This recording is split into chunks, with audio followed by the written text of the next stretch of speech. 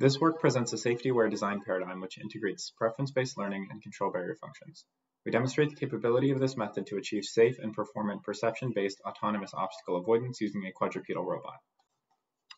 This work is motivated by the need for both robust safety and performance. In general, robustness can be achieved by designing for worst-case scenarios. However, this can lead to highly conservative behavior.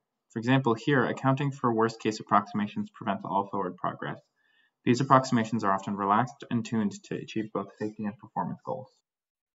To determine the desired tuning for these approximations, we propose the use of safety-aware preference-based learning.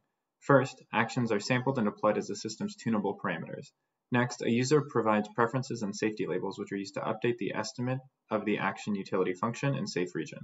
This process is repeated to determine the user's preferred parameters while avoiding unsafe actions.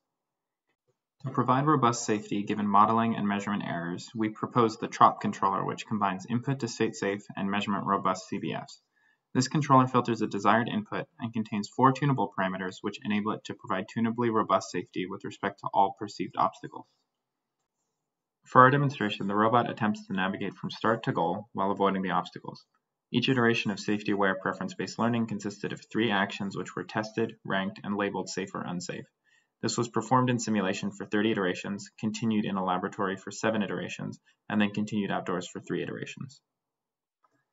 Despite the initial conservatism, safety-aware preference-based learning was capable of determining safe user-preferred parameters that enabled the robot to traverse between obstacles and reach the goal.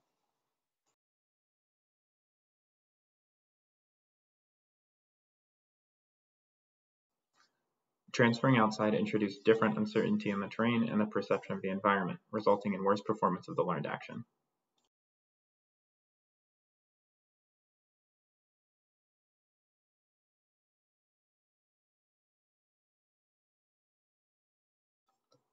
After 3 additional iterations performed outdoors, safety-aware preference-based learning again determined an action that produced the desired safe and performant behavior.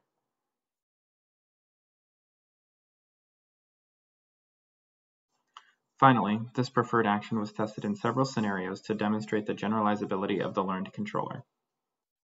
In all cases, the robot safely navigates through the obstacles and reaches its goal.